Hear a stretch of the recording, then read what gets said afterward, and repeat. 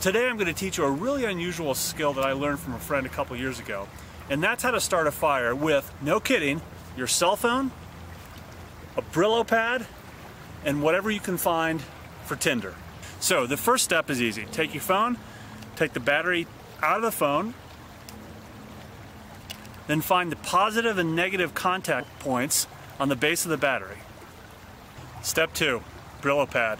Well, all you need, just standard Brillo Pad, and then tear off a chunk. And then what you're going to wind up with, once you sort of roll it up, is about an inch and a half long. Just long enough to bend over like a paper clip. Okay, so step 3 is the crux of this whole operation. You've got your battery and you've got your steel wool. Now you're going to touch the steel wool, either end of it, to the positive and negative contact points on the battery. And what that's going to do is create a short. You're going to see the steel wool start to smolder.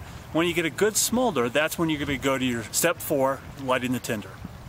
Okay, so we're on to step 4. This is a critical part, actually getting the steel wool to light the tinder. I really like this tinder called Wet Fire.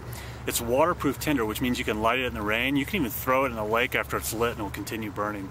So what I'm doing here is shaving a little bit off, so I've got small pieces to try to catch a spark. Keep in mind, this is kind of the equivalent of rubbing sticks together. It can be hit or miss. It can take a long time, so don't get frustrated if it doesn't go right away.